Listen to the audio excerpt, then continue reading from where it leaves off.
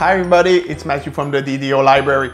Welcome back to the 912 where I pick a new book at the library, I read it, and I give you my opinion without spoiler. This month reading suggestion is How Do You Live by Genzaburo Yoshino. In his introduction, Neil Gaiman talked about a fiction book with philosophy in it, or maybe a philosophy book with a story. After reading the book, I could not agree more. It's definitively not a typical book, but I digress. What is it about? It takes place in Tokyo in the 1930s. It's the story of Copper, a 15-year-old boy, and his gang of close friends. We learn more about how they met, about their lives, they go to school, and that's about it. I know, it doesn't sound that great. But that's only half of the book. The other half is what I could describe as a conversation between Copper and his uncle. You see, Copper's dad is dead, and his uncle will try to help Copper learn about growing up and how to become a young adult. That's the philosophy part. The uncle used what happened to Copper and his friend as a basis for his teaching. The book is really a beautifully done coming-of-age story about self-discovery, but it's also so much more.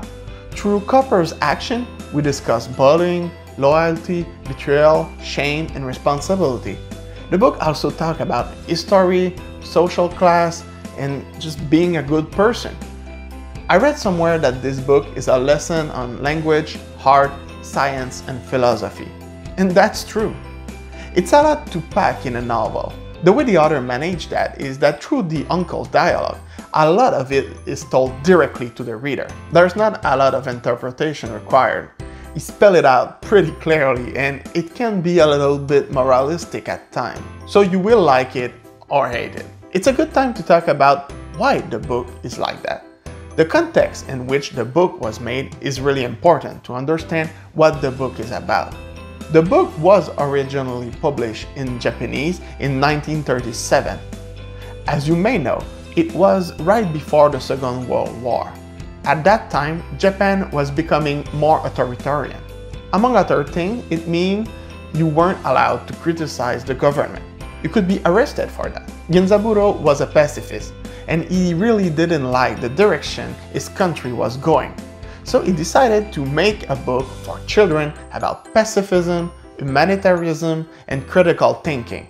To quote Wikipedia, this book is one of the Nihon Soshan Bunko series that intended to convey knowledge and idea of free and progressive culture to school children in Japan.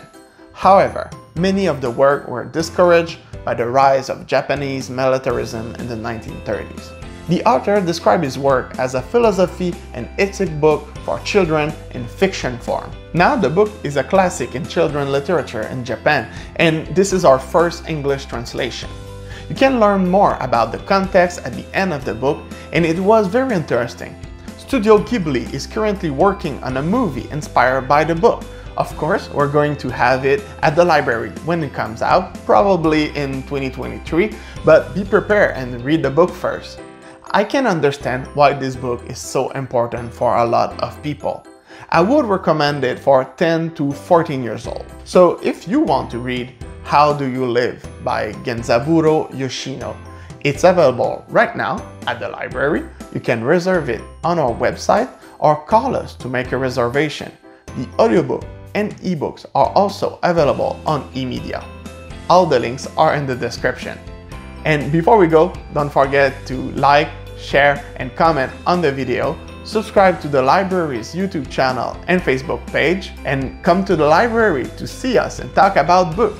I'll see you next time.